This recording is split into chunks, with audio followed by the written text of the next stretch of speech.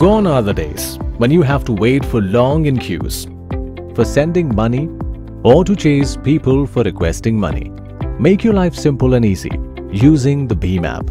You just need to follow few easy steps in BHIM app to send or receive money. Let's learn to request money from someone. Open your BHIM app and enter the app login passcode and select Receive Money option or Request Money option. Enter the mobile number or VPA to collect money and click on Verify to check the name of payer. App automatically adds @UPI. Payer name is shown. Now, enter the amount, remarks and press Request. Confirmation of request sent will be displayed.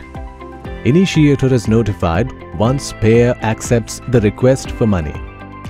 Let's learn to respond on a requested money option. In case you receive a request for money, he or she gets a notification from the application. When you click on the notification, you will be directed to the app to authorize the request.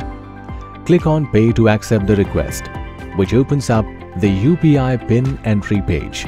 Enter your UPI PIN to authorize the transaction.